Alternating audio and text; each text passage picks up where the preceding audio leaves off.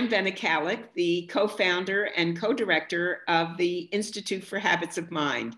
And this is such an exciting project because it so fulfills all of the obligations and commitments that we have as an Institute for Habits of Mind with our certified schools.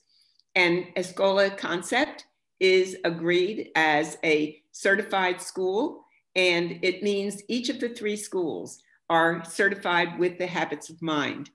And what we do is we look at one of the key ingredients for that certification is that you remain open to continuous learning.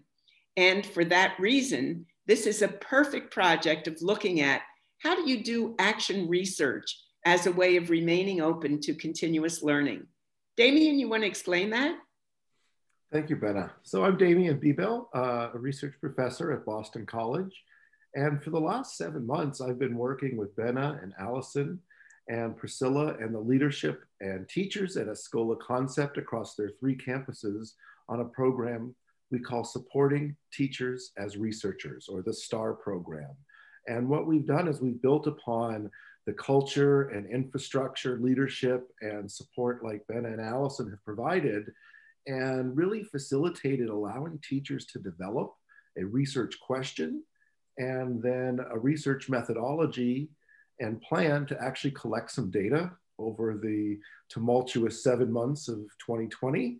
And what you'll be seeing today is some presentations of their projects and results and learnings they've gleaned. Allison?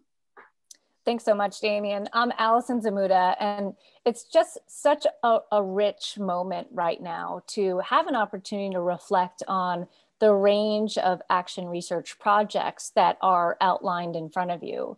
And the interesting dynamic, especially due to the realities of the pandemic, there's been such a rich and creative space for teachers to engage in problems of practice, areas of focus that are very much connected to habits of mind, but also the power and the beauty of what the STAR projects have gleaned is that they start with creating, imagining, and innovating as the bedrock for how teachers can view assessment and data in a very different way.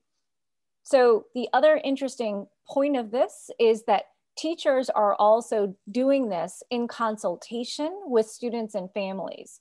So from a personalizing point of view, not only did teachers have the opportunity to design and create something that is connected to them, they find valuable, but they're also continuing to engage with their students and families and being very upfront with this as an action research project so they can be partners in the work. Bena? Well, it's really such an exciting time because now we are here to celebrate that work and to realize that it all happened. It happened because we were so committed to it. And so now we invite you to really make a serious commitment to looking at it.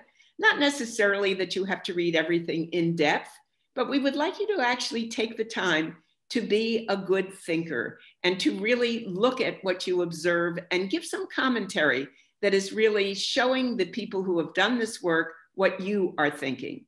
And a way to share that will be, we're going to ask you to use one of our thinking routines that we use regularly in the school. So we're going to say to you, when you go in and you start looking at a particular project, first do a C, which means don't judge it. Don't start thinking about all the ways people could have done it differently or better or whatever goes on in your mind. Just see what they're doing. And then once you see what they're doing, think about what really jumps out at you. What was significant about this? What made you really think about this and really wonder about it? And so in your comment, write that down. Just a phrase or two, maybe just a bullet point, just something that says, wow, when I looked at this, here's what I saw in it that really struck a chord for me. And then as you walk away, you may wonder, what else could we do about this? What other questions do we have in our mind? So if you will, please take the time to visit the celebrated beautiful research projects and do your seeing, your thinking, and we hope we leave you with lots to wonder about.